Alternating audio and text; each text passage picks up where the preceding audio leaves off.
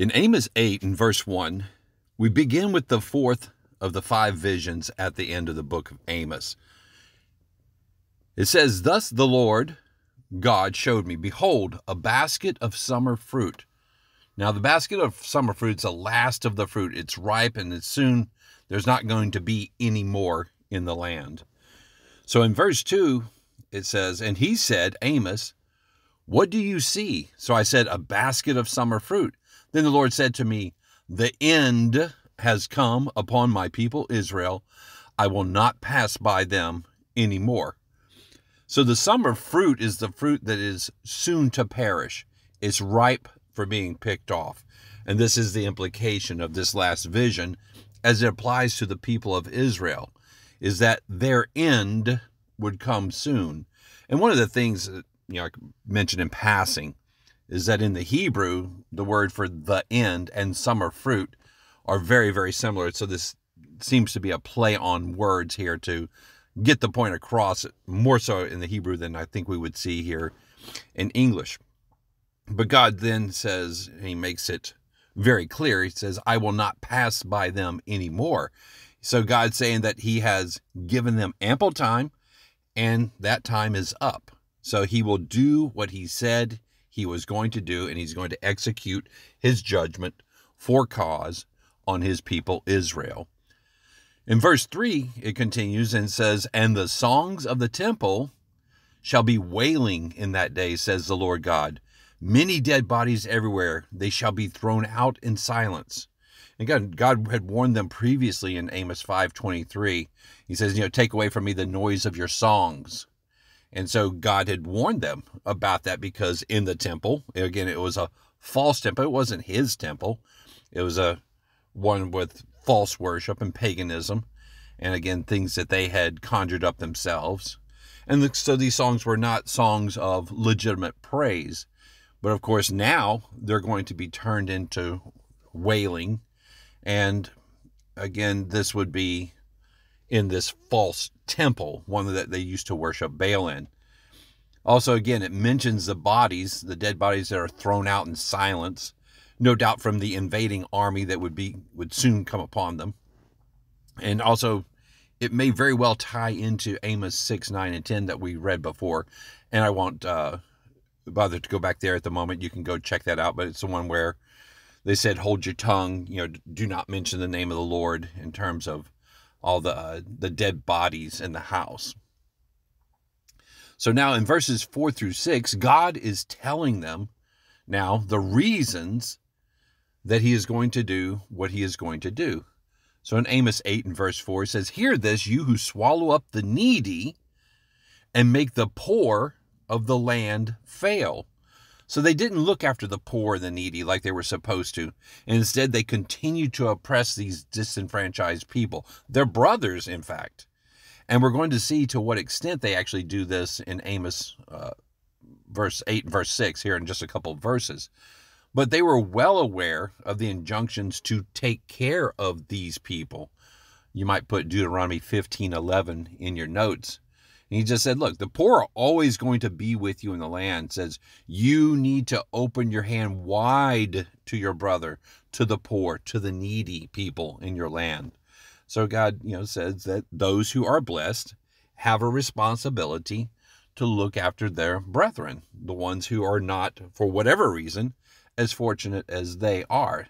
So they knew this. This was written there in the Torah, in the law, in the book that they had been given by God. But now they turned their back on it. They were not doing it. So in verse 5 it says, saying, when will the new moon pass? When will the new moon be passed, that we may sell grain, and the Sabbath, that we may trade wheat, making the ephah small and the shekel large, falsifying the scales by deceit. So again, instead of taking care of the people, here they are sitting in on the new moon and the Sabbath, and this is what they're thinking about. And again, this new moon that they're talking about could very well be the only holy day, the Feast of Trumpets, that falls on a new moon because of the fact that falls in the harvest season, and it's talking about them selling the grain that they've harvested. So this was a holy convocation in which they were to be doing any servile work. And also, it was talking about the Sabbath as well. So the new moons and the Sabbath. And it was also a day in which they were to be ceasing from their works, their ways, their pleasures, their words, the burdens of life. Instead, they should have been engaging in God's works, God's ways, God's pleasures, God's words, worshiping and honoring God, fellowshipping with their brethren, coming before God, doing good within these guidelines. And it was a day of freedom and liberation from having to do their things, yet this was their focus. So they, instead of preparing to keep this day holy, instead they were plotting and planning how to make money by taking advantage of their brethren. And when we say brethren, they're brothers. These are their blood brothers. The 12 tribes were all originally blood brothers. Okay, they all had, it was Abraham, Isaac, then Jacob. They all had Jacob as their father.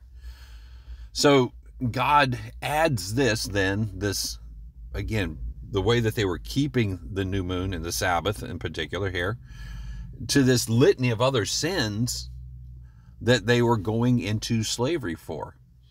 And one of the things, again, just to finish out this verse, is that they're talking about making the ephah small and the shekel large. They were not honest about their weights and measures. They were giving less than what was purchased, and they were devaluing their currency with heavier than advertised weight. So in other words, they're using a smaller basket while saying it was the full ephah, and a counterweight that is heavier than advertised. So the buyer would pay more for a lesser amount of a bad quality product. And we're going to see that in the next verse. And again, if this is not obvious, if the deceitfulness of this action or interactions is something that they actually don't know or don't understand, or just wouldn't actually, say, okay, let me apply this to myself and say, this is not something I should do. Well, Deuteronomy 25 verses 13 through 16 makes it very, very plain that yes, you're not supposed to be doing this. And in fact, in verse 15, it says that your days may be lengthened in the land. So it says you shall have a perfect and just weight, a perfect and just measure, that your days may be lengthened in the land. Well, guess what? They were not doing that. And now, because of this, their days were going to be shortened in the land with the impending captivity that is going to be imposed upon them by the Assyrians. So continue on in Amos 8 and verse 6, it says, that we may buy the poor for silver and the needy for a pair of sandals, even sell the bad wheat. So the vendors took so much from these that didn't have much to begin with, even to the point that they were forced into slavery for the sake of a small price. And they were giving them this bad wheat. So in addition to the deceptive weights and measures, it was this below average product. So then we continue here with what God is going to tell them, what he is going to do to them for acting in the way that they've been acting, for committing these sins against God, for doing wrong against what God instructed them to do. So verse 7, it says, the Lord has sworn by the pride of Jacob, surely I will never forget any of their works. So now here it is, the Lord sworn for the third time, as he's done in this book. The first was by his holiness in chapter 4 and verse 2, and then by himself in chapter 6 and verse 8. And yet that was not enough to motivate the Israelites to change. That God's saying, because I cannot swear by anything greater than this, to say that, yes, I'm going to do this, perhaps now I can hit a little bit closer to home. And again, the first two should have been more than enough. And yet here he is now talking about the pride of Jacob. So this was perhaps more meaningful to them than God, and would get them to change their ways. It seems unlikely. But he says, in speaking of their works, He says that they were proud of what they, quote unquote, had accomplished and the wealth and power that they had built. When the reality was, it was that God had blessed them and had facilitated all of it. Now, because of their hubris, God targets their materialism that meant so much to them that it was a source of their pride. They had felt that everything that they had done and accumulated, and their power in the land, and the fact that they had been protected and now they have this prime piece of real estate, that it was largely in part due to what they had done. And God had said back in Amos 6 in verse 8, when he's talking about swearing by himself, he says, I abhor the pride of Jacob and hate his palaces. Therefore, I will deliver up the city and all that's in it.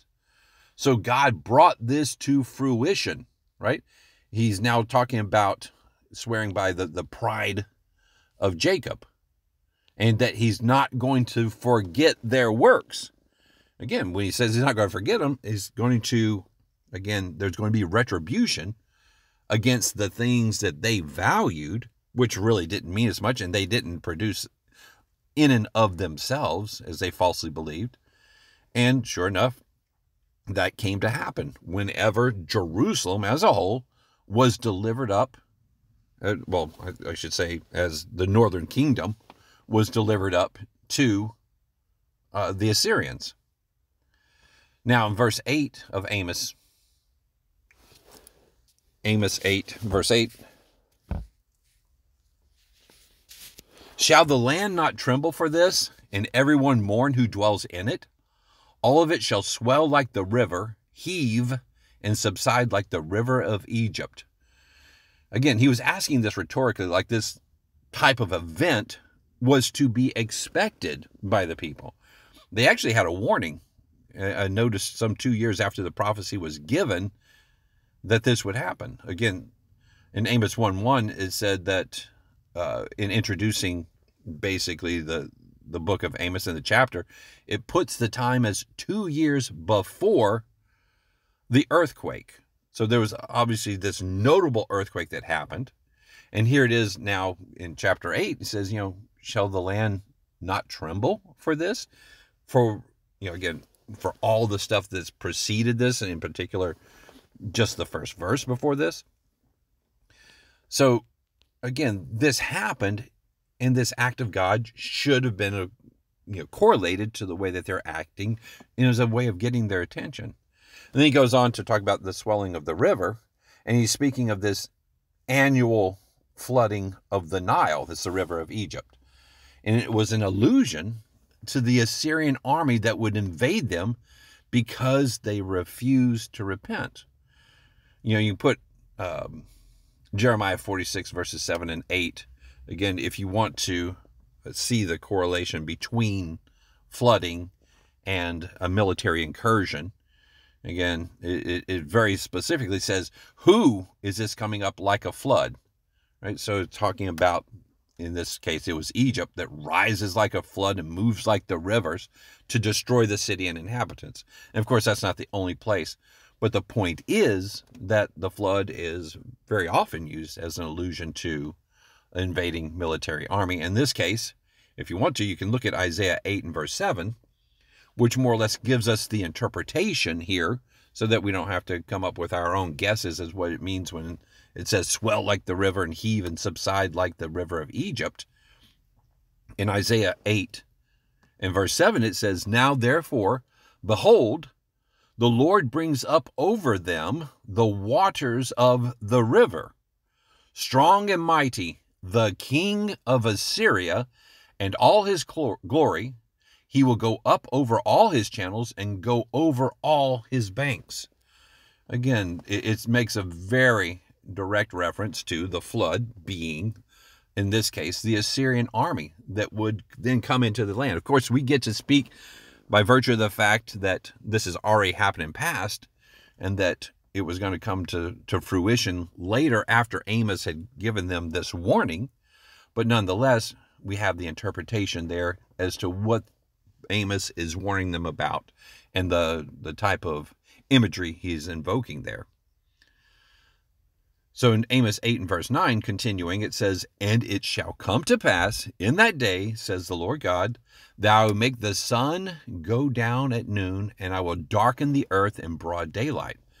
So again, it says it shall come to pass. It's another clear indicator that we're talking about the end time as well. So even though we're talking about in the 700 BCs that these things are happening, the ancient fulfillment, we see that it has a fulfillment in the end time. So it talks about this, and again, these are other end time events that we should be very well aware of, but the sun will go down at noon and darken the earth in broad daylight. These are the heavenly signs that accompany the events in the latter days. In Matthew 24 and verse 29, just a single verse, so I can read it to you, it says, "Immediately after the tribulation of those days, the sun will be darkened and the moon will not give its light. The stars will fall from heaven and the powers of the heavens will be shaken." And Joel has, again, very similar prophecies throughout it. And I'll put the verses on the website, but Joel 2:2, 2:10, 2:31, 3 verses 14 and 15, all talk about similar events. So in Amos 8 and verse 10, he says, "I will turn your feast into mourning and all your songs into lamentation. I will bring sackcloth on every waist and baldness on every head. I will make it like mourning for an only son, and it's in like a bitter day." Again, he was talking about your feast, not his feast. When you look at Leviticus 23, it's very clear that God says, these are my feasts. These are not just the feast for the Jews. It's not the Jews' feast. It's his feast, the feast of the Lord. And here, and this was part of the problem, was that they had replaced God's commanded feast days with their own. And so now a time of mourning is going to come on them. And this goes hand in hand with the lamenting songs at the beginning of this chapter in verse 3. But it shows the people mourning, and they have the sackcloth on and the baldness. These are all the outward signs of repentance. Again, God doesn't want just the outward show. Again, often it begins that way, and it's an immature kind of worldly sorrow that, they're lamenting the position that they're in. But God wants this turning of the inward man to repent, to change thoroughly, to say, okay, yes, that way is so wrong. I acknowledge that, and I can see that I shouldn't do that, and there's reasons for not doing that, and I should do what's right. But nonetheless, God had to do this to get their attention, and it's going to be so bad that, it's going to be like their only son had died. Their namesake, their heir apparent is taken, and it's their only one. And there's not much worse that I don't think that can be taken from you in many ways as a parent. So continuing on in verse 11 of Amos 8, it says, and we'll read verse 12 as well. It says, "Behold, the days are coming, says the Lord God, that I will send a famine on the land, not a famine of bread, nor a thirst for water, but of hearing the words of the Lord. They shall wander from sea to sea and from north to east, and they shall run to and fro, seeking the word of the Lord, but shall not find it." So again, obviously, and I say obviously it should be by now, that this is speaking of the end time. When it says, "Behold, the days are coming." This is what this phrase references. He says, "I will send a famine on the land." Now, God's going to allow these things to come about before he brings his feast of his word at his second coming. And so there's going to be this contrast. Again, we typically look at these types of scriptures during the Feast of Tabernacles, where it talks about the earth being full of the knowledge of the Lord as the waters cover the sea. So again, he's going to bring these things about for his reason at his time. But to me, it seems to be, okay, this is what's going to happen right before he comes. And it's just the way that it's going to be as he sets up the events of the end time.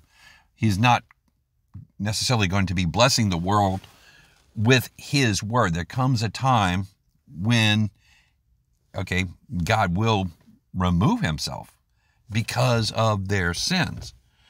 But this word, this hearing of the word, this famine of the hearing of the word, is speaking of the truth specifically. The truth will be in short supply. Okay, we can't confuse this with the fact that there's going to be all these assorted churches out there with a different spirit preaching another Jesus or another gospel that Paul warned us about. The truth is that there's going to be many false Christs and false prophets deceiving most of the people with their lies and doing great signs and wonders. That's going to be happening, but we cannot be confusing that with the word of the Lord, which is the truth. And of course, if we tie this back in with verse 9, again, we see the physical pointing to the spiritual. These conditions of darkness and no light that come upon the Israelites in the end time is going to parallel their spiritual condition because they refuse to hear or obey the word of God. And so, like Isaiah 55 verse 6 says, he's going to hide himself from them. And all of these things are curses also for disobedience. In Romans 28 verses 28 and 29, again, the blessing and cursings chapter, where, again, I think it's around verse 15, it says, okay, now, if you disobey, this is what's going to happen. So he starts off with the blessings, but then he says, if you disobey, and one of the curses for disobedience will be that the Lord will strike you with madness and blindness and confusion of heart. And you shall grope at noonday as a blind man gropes in the darkness, and you shall not prosper in your ways, and you shall be only oppressed and plundered continually, and no one shall save you. So they did not seek God while he could be found, and now it was too late. And he's hidden from them because of their sins. Isaiah 59 verses 1 and 2 talks about that. So now they have lost the truth. They've lost access to the truth, and they grasp for whatever they can hold on to. And that is only falsehood that they seek and find. And to me, this very aptly describes what's going on today in this present evil age, as the Bible calls it.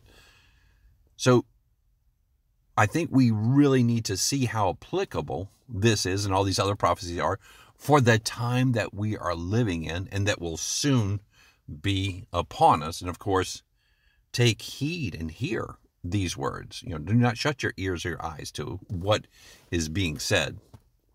And of course, act accordingly.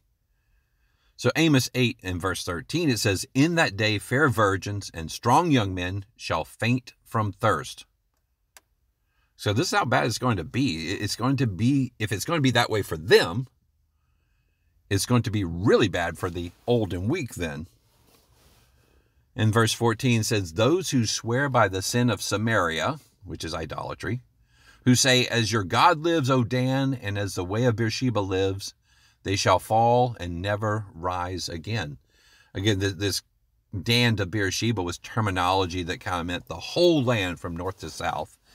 And he's talking about as your God lives. Again, and it properly uses a little g, a small case g, for God, which again is no God. And it's because of they chose the pagan gods, which are not gods. And their ways, the gods, quote unquote, ways over the true God and his ways.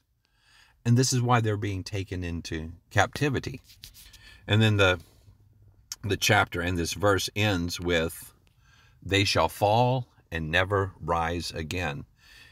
To me, this is very evident that this is a prophecy for the end time. It points to this time in the kingdom of God on earth, which will then usher in the rule of Christ. And it's going to be this time where this will never happen again.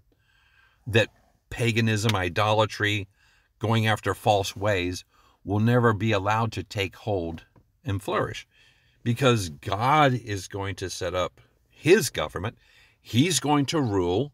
He's going to be this omniscient, omnipotent God that can and will affect change in his people. And there will be no hiding from him. And again, he won't be hidden in the corners anymore. And so it actually, ends on a good note. It looks forward to this time when those things and all the sins of Israel will no longer be the standard as they were then and as they are even today. So then chapter 9, which is the fifth and final vision, and the last chapter of the book of Amos, it begins with, I saw the Lord standing by the altar, and he said, strike the doorposts that the thresholds may shake, and break them all and the heads of them all. I will slay the last of them with the sword. He who flees from them shall not get away, and he who escapes from them shall not be delivered. So in this final fifth vision, we see God standing by the altar. It's no longer Jeroboam standing there and overseeing the rituals, but now it's God, and he's doing just the opposite that Jeroboam was doing, and now he's dismantling the whole system. You can put 1 Kings 12, verses 26 through,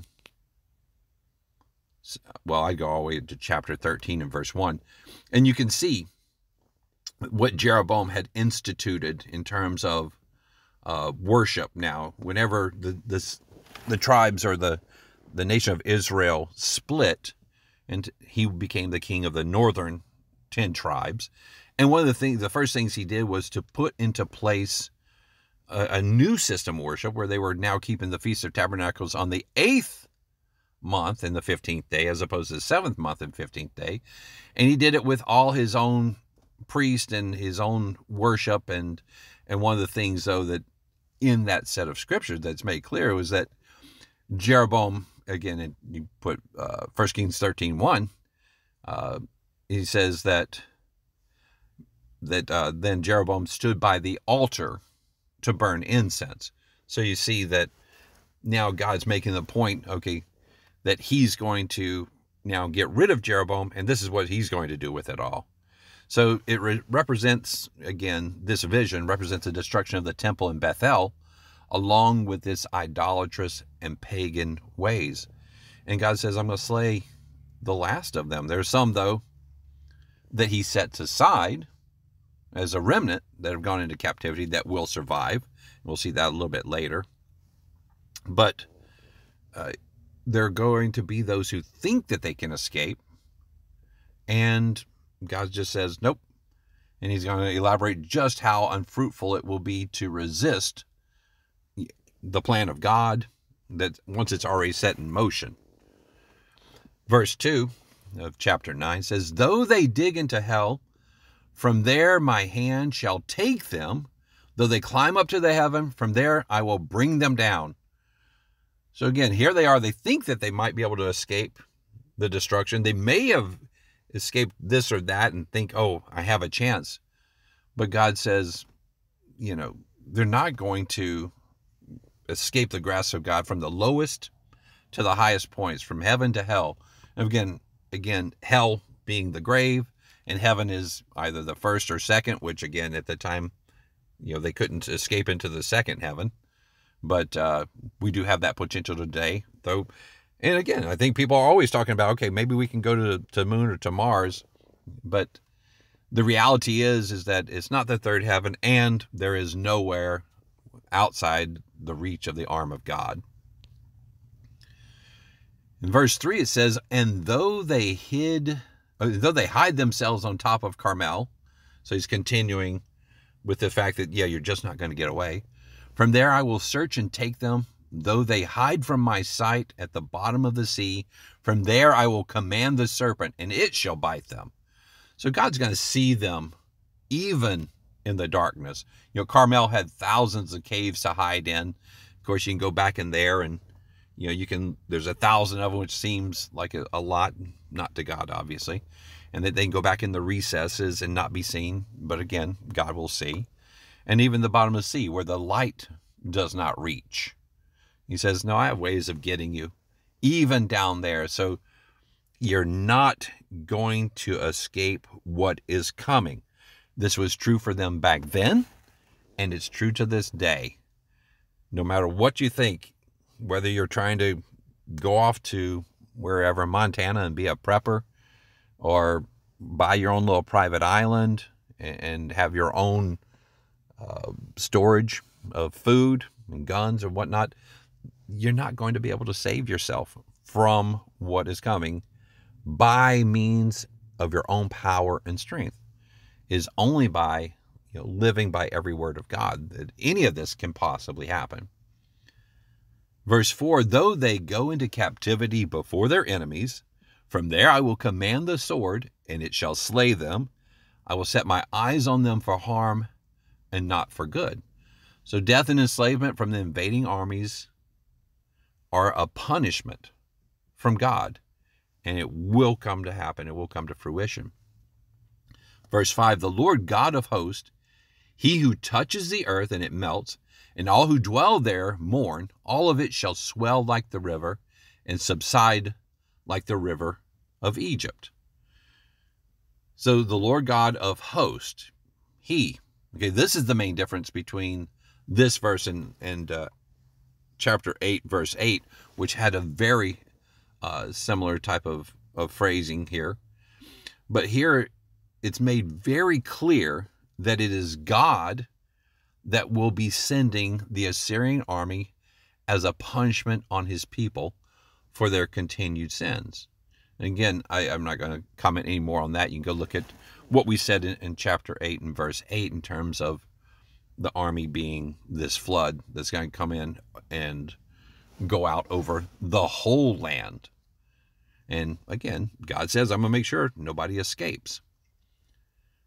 So Amos 9 verse 6, he says, he who builds his layers in the sky and has founded his strata in the earth, who calls for the waters of the sea and pours them out on the face of the earth, the Lord is his name. God has the ability, and again, to control all of these things. And the fact that he can is illustrated here by his command of every facet of this world. So he can do all these things, and it's beyond, some of this stuff is beyond even our scope to say, okay, how can it even be controlled or manipulated, or how can this be done? Of course, God acts outside of the physical. He has complete control of all these things, even to the point where he calls for the waters of the sea to be poured out on the earth. So he has the ability to bring rain in that way. Again, we know how that works through the evaporative process. It goes up in the sky, and then the clouds become saturated and rains. And he can do that and bring rain in due season. Or he can flood the earth, as in the time of Noah. Or he can send out an army to completely cover the land. It's saying that all these things are within the purview of God. And that, again, we always need to be aware, and we can never underestimate the power and resolve of God to do what he says he's going to do. Verse 7, are you not like the people of Ethiopia to me, O children of Israel, says the Lord? Did I not bring up Israel from the land of Egypt, the Philistines from Caphtor, and the Syrians from Kir? So the point that God's making is that they're not entirely special, the people of Israel. And he illustrates this in two ways in this verse. He says, one, you're acting sinfully like the Ethiopians who are idolatrous and worldly. You're just like them in that way. So you're not special just because. It's not just because I called you out and I gave you my word. It's the fact that you need to live by that word that's going to make you this special and peculiar people to me that I entered into this covenantal relationship with. But no, the point he's making, no, you're just like the Ethiopians in that way. And number two, he says, you're not the only ones that I've ever saved from captivity. Says, I did that, okay, and it was all part of my plan and purpose. Of course, I'm orchestrating everything in the world right now. This is what God's saying. This is how he makes prophecy come to pass. And so, I did this for the Philistines and for the Syrians as well. And I did it for you. So again, that doesn't make you special just because I did that. You don't get to act however you want either, just because you think that you're special and you've accumulated all these things and I've been with you. And again, you've rejected all that. So he's just saying, even though you were set apart for this special reason and purpose, it doesn't make you beyond reproach, especially considering all the things that Amos has been bringing up to you up to this point. Also, as a side note, I think we had addressed this earlier, but in Amos 1:5, it talks about, the people of Syria will go captive to Kir.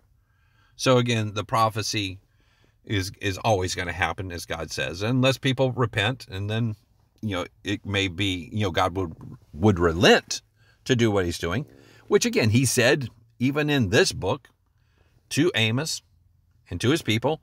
And again, the purpose of Amos going there was to get the people to repent. So God that would not have to do it. But God knew too well who they were and what they were and why they were going to do what they were going to do. Now, in the next two verses here, we see some of the events that have yet to be fulfilled. So we talk about some of these things being dual in terms of having an ancient fulfillment and a future one. But then there's some things that are talked about that, again, they give us this hint that how we know it's prophecy is because they haven't happened yet. And so we know that they are still yet to happen. In Amos 9, in verse 8, it says, "Behold, the eyes of the Lord God are on the sinful kingdom, and I will destroy it from the face of the earth, yet I will not utterly destroy the house of Jacob, says the Lord." So God can and will do this to the nations and others, the ones in the previous verse. Jeremiah 30 verse 7 says, "Alas, for that day is great, there's none like it, and it is the time of Jacob's trouble, but he will be saved out of it." And then verse 9, it says, "For surely I will command and will sift the house of Israel among all nations, as grain is sifted in a sieve, yet not the smallest grain shall fall to the ground." So he's going to sift the house of Israel among all nations. This has not yet happened in the past. Israel went into captivity by the hand of Assyria only. And after that, after they were released, they did go to some relatively unpopulated areas of Europe, but that doesn't carry the intensity of sifting. Okay, so this has not yet been fulfilled. It's still to happen in the future. And we did some messages on the coming captivity of the houses of Israel and Judah, which I suggest you can go look at and see it this more thoroughly and in depth. But in Isaiah 11, verses 11 through 12, Isaiah 11, verses 11 through 12, it shows about this sifting of Israel, where it will go into captivity among many nations. Isaiah 11, verses 11 and 12, it says, "It shall come to pass in that day," again, future setting, "that the Lord shall set his hand again the second time," first time was when they were in captivity in Egypt, "to recover the remnant of his people who are left," the ones who have not died, "his people who are left." Okay, now it begins to enumerate where they are. So from Assyria and Egypt, so from modern day Germany and the Germanic peoples, from Pathros, which is like Egypt and or India, Cush, which is North Africa, Ethiopia, Sri Lanka, India, and from Elam, which is Iran, and Shinar, that's the former Babylon, now Iraq, from Hamath, which is this region of around ancient Babylon, or a designation for Ham, whose descendants are among the Egyptians, Arabs, Ethiopians, North Africans, the Palestinians, and the Libyans, and the islands of the sea. And he's going to set up this banner and will assemble the outcasts of Israel and gather together the dispersed of Judah from the four corners of the earth. Again, put Isaiah 27 verses 12 and 13 in there as well. So what we see is that these people are going to be in captivity, and that God is going to sift them among the whole world, not just Assyria. So this is not yet to happen yet. And again, we know many of the prophecies of Israel coming back to the land of Israel. Again, the kingdom of Israel, the northern 10 tribes of Israel, coming back to the land of Israel. And that hasn't happened yet. Right now, it's just the modern Jews that are there. But he talks about not the smallest grain that shall fall to the ground. And I think that this is somewhat misleading, and that, this is the only place where this word is translated grain and can be found. It has more of the connotation of a pouchful or a bundle. Could be even a pebble. But when a grain is sifted, such as wheat, it's the impurities that are left behind in the sieve.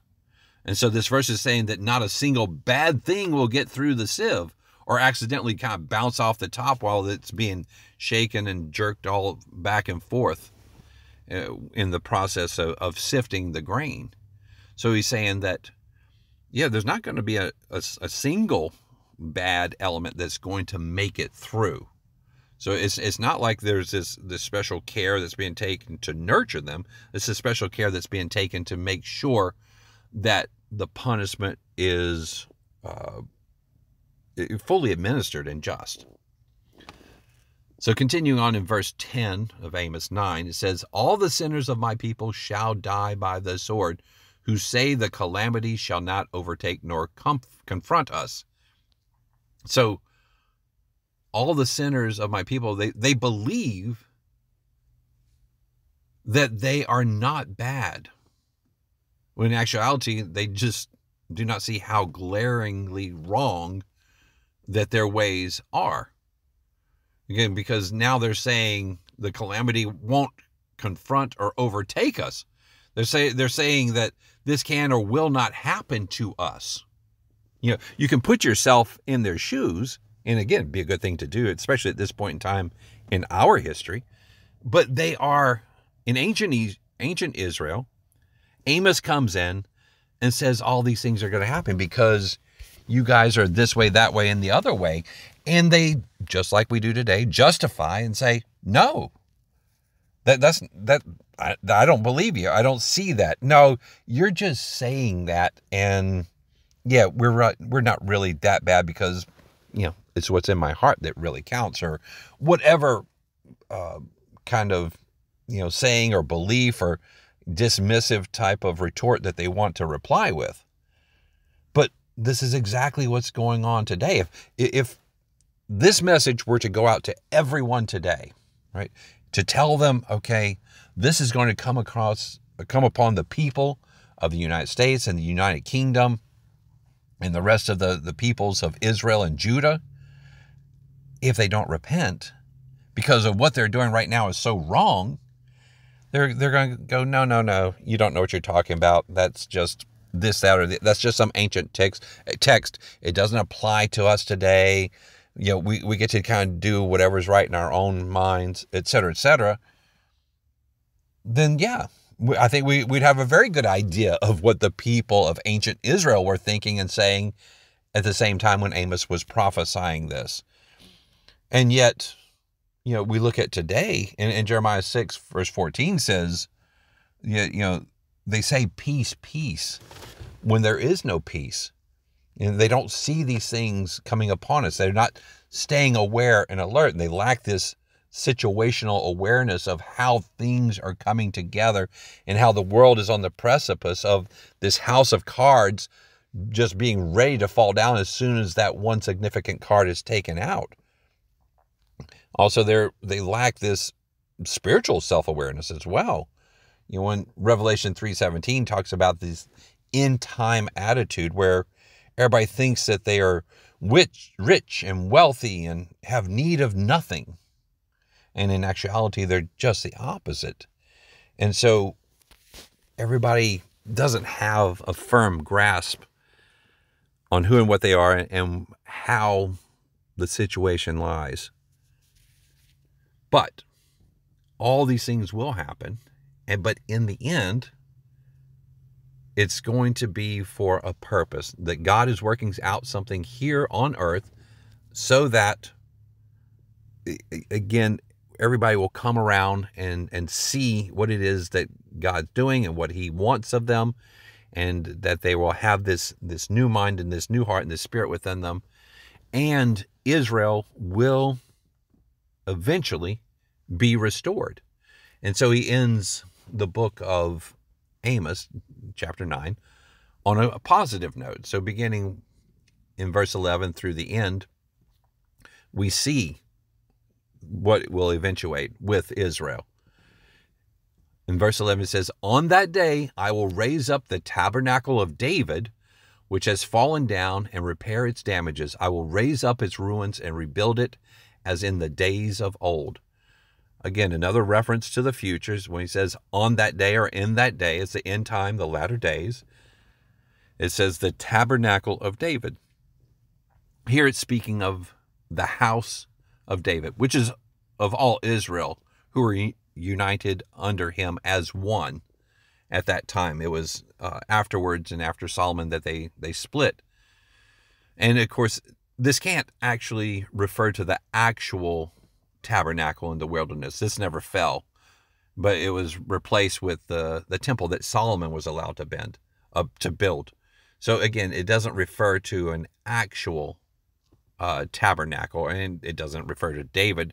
As we see, this is all a reference to, in these chapters, the restoration of Israel. It's talking about Israel as a whole, and we see that more clearly here in verse 12 in just a second.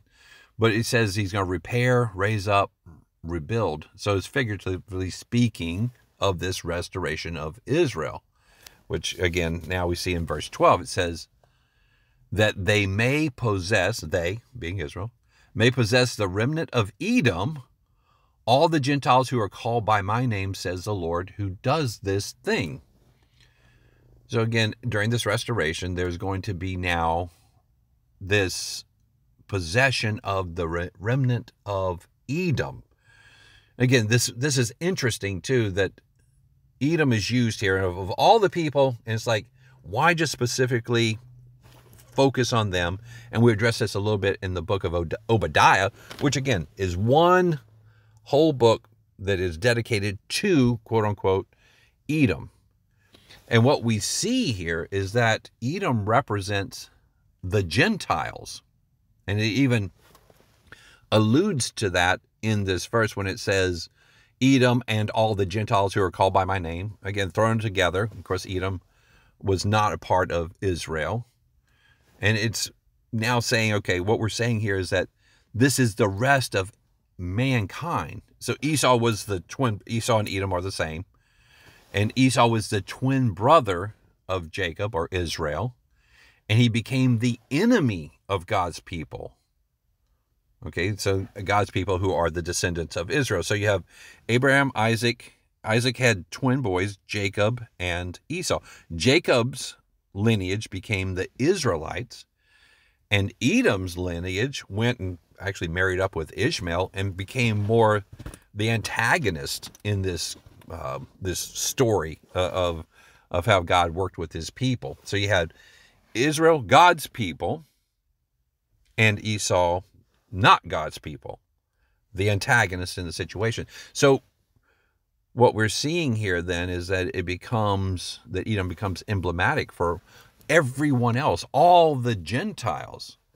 In fact, let's just look at that and we'll just prove it kind of here real quick. In Acts 15,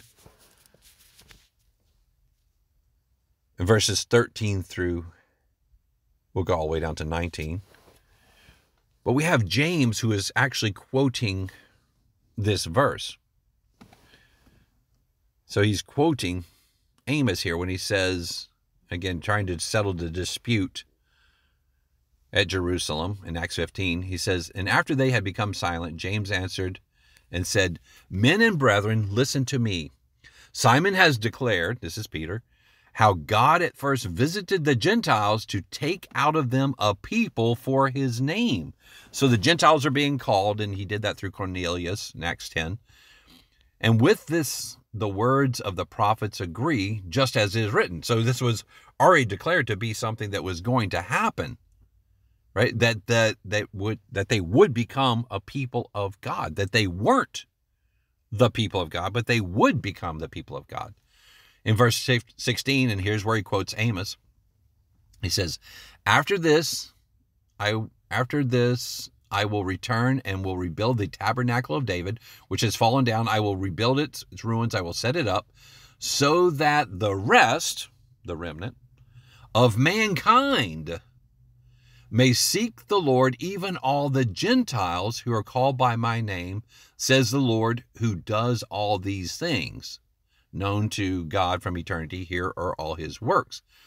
So now, did you notice how James said it? He says, the rest of mankind. So instead of Edom or Esau there, okay, he says the rest of mankind. So he equates now the rest of mankind with Edom here. And he says, okay, even all the Gentiles who are called by my name. So now we're talking about the Gentiles who are being called, who are being set apart, who now, or, okay, well, let me just finish up verse 19 of Acts 15, because again, it's the Gentiles who are called by my name, and he says, they're continuing, he says, therefore, I judge that we should not trouble those who are among the Gentiles who are turning to God. So this is the prophecy, again, starting to be fulfilled, and will be completely fulfilled in the very end when God pours out his Spirit on everyone.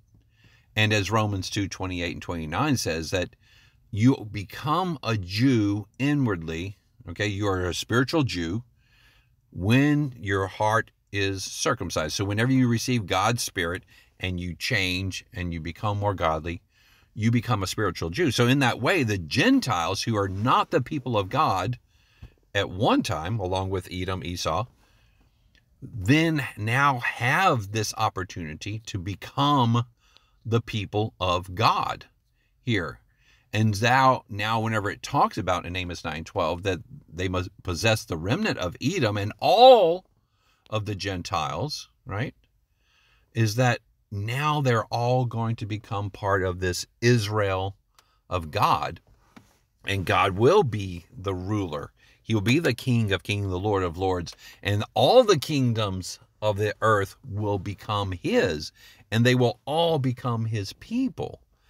So again, God is not a respecter of persons, and he's going to eventually bring everyone into his fold, just as he is doing today. All the people of God today are not physical Israelites. You know, God has begun since the time of Peter in the first meeting with Cornelius, that again, he is calling them to be his people. So continuing on in verse 13 says, behold, the days are coming, says the Lord, when the plowman shall overtake the reaper and the treader of grapes, him who sows seeds. The mountains shall drip with sweet wine, and all the hills shall flow with it. I mean, what a wonderful time when the yield is going to be so tremendous that it appears it's going to take like over half a year just to reap what they have sown. God's going to, again, teach people his ways. They're going to be blessed because of it. He's going to give rain in due season, and the bounty of the crops is going to be unimaginable, so much so that it seems that the hills are going to be flowing with the grapes and the wine that comes from it. And the grape juice, the sweet wine. And he says, verse 14, I will bring back the captives of my people Israel. They shall build the waste cities and inhabit them. They shall plant vineyards and drink wine from them. They shall also make gardens and eat fruit from them. Again, he says, I'm going to, again, this is in the very end time. We have to see this and understand that these people will go into captivity in the future. In this scenario, God will have to free them. And this is still yet to happen. And it's going to be a part of this restoration of Israel. Isaiah 27, verses 12 and 13. Yes, that's what the verse I was alluding to from before. In Isaiah 11, 11 and 12, all this goes together hand in hand. In Isaiah 27 and verse 12, it says, "And it shall come to pass in that day that the Lord will thresh from the channel of the river to the brook of Egypt, and you will be gathered one by one, O you children of Israel. So it shall be in that day," again, in the end time, "the great trumpet will be blown. They will come who are about to perish in the land of Assyria, and they who are outcasts in the land of Egypt, and they shall worship the Lord in the holy mount at Jerusalem." So he's bringing them back. And they're going to now, after the day of the Lord, in his time of wrath on all the people, for being sinful, for going too far, for not doing what they're supposed to do, for leaving God, is again, now all the destruction is going to be rebuilt. And it's going to be a time of peace and prosperity. It's going to be like paradise, like the Garden of Eden, upon the whole earth. And, you can put Ezekiel 36, verses 10 and 11 in your notes, talking about how, again, people will begin to prosper and rebuild the cities and inhabit them, and the ruins are going to be rebuilt. And people are going to start having families, and it's going to be a time of unprecedented peace. And he says, finally, in verse 15, "I will plant them in their land." Okay? "And no longer shall they be pulled up from the land I have given them, says the Lord your God." So they're going to be planted firmly, and they're not going to be uprooted. And again, the allusion is much to, in the same way that he was talking about in verse 14, that they're planted and that they're going to be fruitful. And I think we should make this clear that this didn't happen in 1948, as a lot of people, I think, believe, when Israel, quote unquote, was made a state, mainly for two reasons. It was only the house of Judah that returned, not the northern kingdom. And also, as we've seen, the Jews are going to be removed along with the rest of Israel, the northern 10 tribes where they scattered to, the quote unquote lost 10 tribes. God knows who they are. He keeps track of everybody. But the Jews are going to be uprooted from this land. And God says, no, there's a time coming when they shall no longer be pulled up, that they're going to have this peace and prosperity. That's not going on right now. It's a powder keg in the Middle East. But these things are happening because, as Amos went on through, again, God through Amos has told his people, that is because of your sins, because you have rejected me, because you have refused to do the things I've said, that these punishments will come upon you to bring about repentance. And then after that, and then when I return, there's going to be an unprecedented time that is never before seen after the unprecedented bad time. But now God will then usher in his 1,000-year reign on earth, and the people will be blessed, and they will prosper. And it will all be because God is here and everyone is living by his ways.